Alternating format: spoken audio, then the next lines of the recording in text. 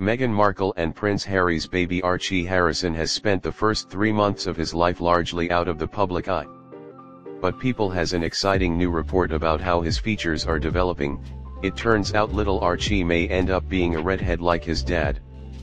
He's a happy baby, a source told the outlet of Archie. He has lovely, puffy little legs and tufts of reddish hair. He's really adorable. Fans started speculating Archie could have red hair when they saw photos taken of him at his christening last month. Harry discussed how Archie's features were just beginning to come out during Archie's first photo call, when he was 2 days old. "Everyone says babies change so much over 2 weeks, Harry told the reporter there. "We're basically monitoring how the changing process happens over this next month really. His looks are changing every single day, so who knows. Archie has brought a lot of joy already to Meghan and Harry's lives." One family member told Elle.com in June that Archie is the cutest little thing I've ever seen.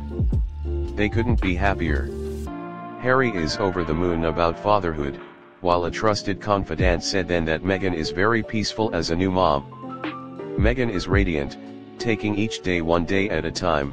What strikes me most is this authentic peacefulness that has settled within her," the source said.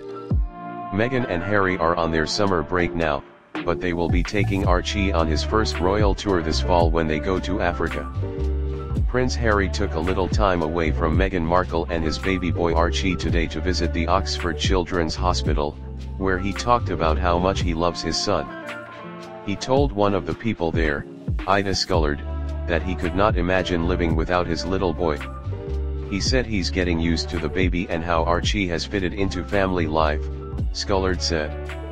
He said he just feels part of the family, and he can't imagine life without his son. Harry. Harry's confession today isn't the first time the new dad has gushed about parenting and Archie. When he announced Archie's birth, he gave glowing remarks about his wife Meghan and fatherhood. He told a reporter, "I'm very excited to announce that Meghan and myself had a baby boy early this morning, a very healthy boy.